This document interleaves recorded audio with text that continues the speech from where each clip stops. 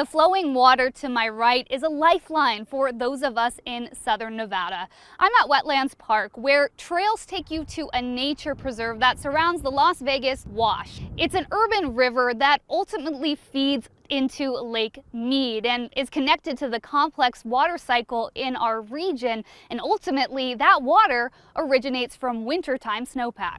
Travel about 15 minutes upstream and you'll hit a world-famous reservoir. In the 1990s and even up into 2000, the lake was brimful, and this marina was operating. Hydrologist Dr. David Kreamer remembers when Boulder Harbor Launch was still in service. There was water throughout here all the way out to Lake Mead. Now the boats would be floating over our heads where we're standing right now. The white bathtub ring, a stark visual of the decline. 160 feet below the brimful level. Some scientists say that Lake Mead will never refill, just with projections of how much snowpack we'll get in the future. Our water cycle works like this. Precipitation falls, then flows through streams, rivers, and lakes. Then evaporation and plant transpiration gets water back to the atmosphere. It then condenses and falls as rain or snow, completing the cycle. It's nice to get rain in Las Vegas, certainly, but it doesn't really change the volume of water in Lake Mead appreciably, whereas snowmelt in the Rockies does. Snowmelt is the process of mountain snow quickly thawing out during springtime warming. We're anticipating to see about 71% of average runoff. SNWA's Bronson Mack tells me more decline is on deck. But we're going to see about a 10-foot drop in Lake Mead this year.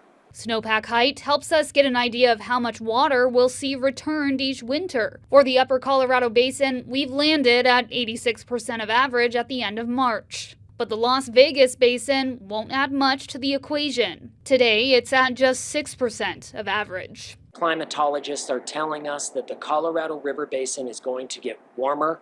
It is going to get drier.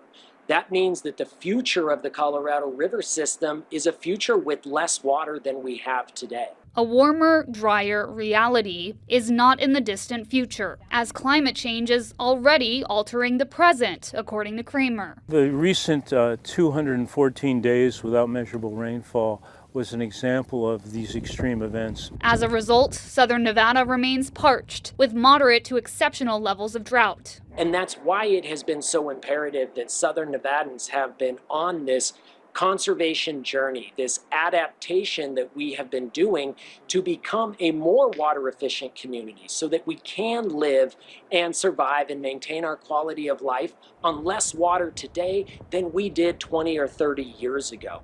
This has been a wintertime overview for Spring Forward, your locals guide from snowpack to sunshine. I'm Geneva Zoltek.